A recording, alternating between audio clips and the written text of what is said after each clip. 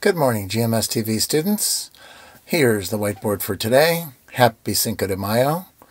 Today, you may have a Zoom meeting if you are in my 8th period, and it's going to be at 2:45. There is a question of the day, and that is, what is your favorite holiday? Maybe it's Cinco de Mayo. Who knows? So go ahead and fill that out.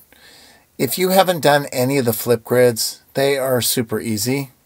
And so the first one was challenges from distance learning, any activities you're doing to pass the time.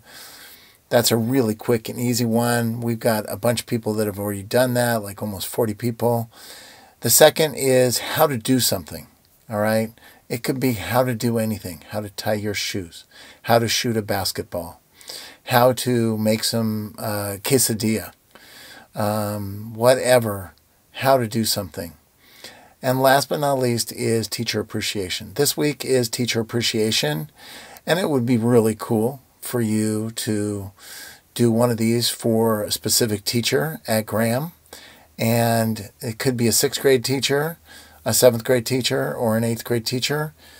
It could be even a teacher you don't even have, but you just like them and you see them around campus and they make you happy. So create a flip grid.